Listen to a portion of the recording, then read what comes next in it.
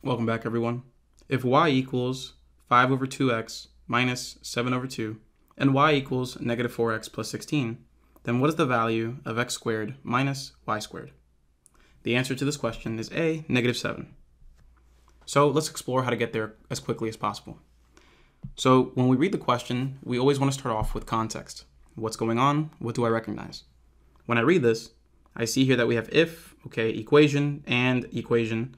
Then what's the value of x squared minus y squared? So this is your goal, x squared minus y squared. We want to figure out what that is. Now, in order to figure out what that is, it seems like we're going to have to figure out what x and y are. And then we can essentially substitute those values for this expression and figure out its result, which is exactly what I'm going to do. So only question is, how am I going to get there? So now we want to apply the math here. How do we do this? Well, I easily see here that we have two equations, and both equations use x and y. So with that said, this is a system of equations. I can use this to create a system of equations and just solve as normal. So we have y equals 5 halves x minus 7 halves.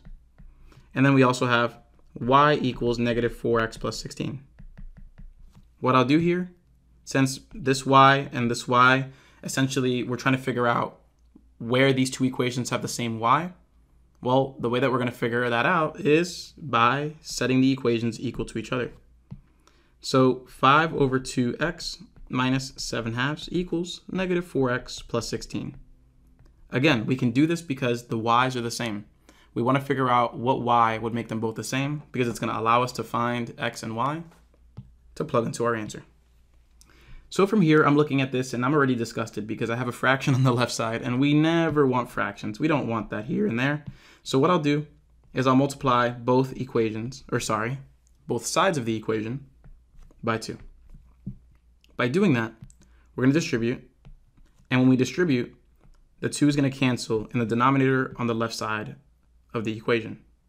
So this will become 5x minus 7, which is a lot cleaner than it was before. Again, after distributing, the 2 cancels with those denominators. On the right side, we'll go ahead and multiply the 2, and we'll have negative 8x plus 32 there. So with that said, what we're going to do now is just solve for x. We'll add 8x to both sides, giving me 13x minus 7 equals 32. From there, I'll add 7 to both sides, giving me 39 on the right, canceling on the left, and 13x.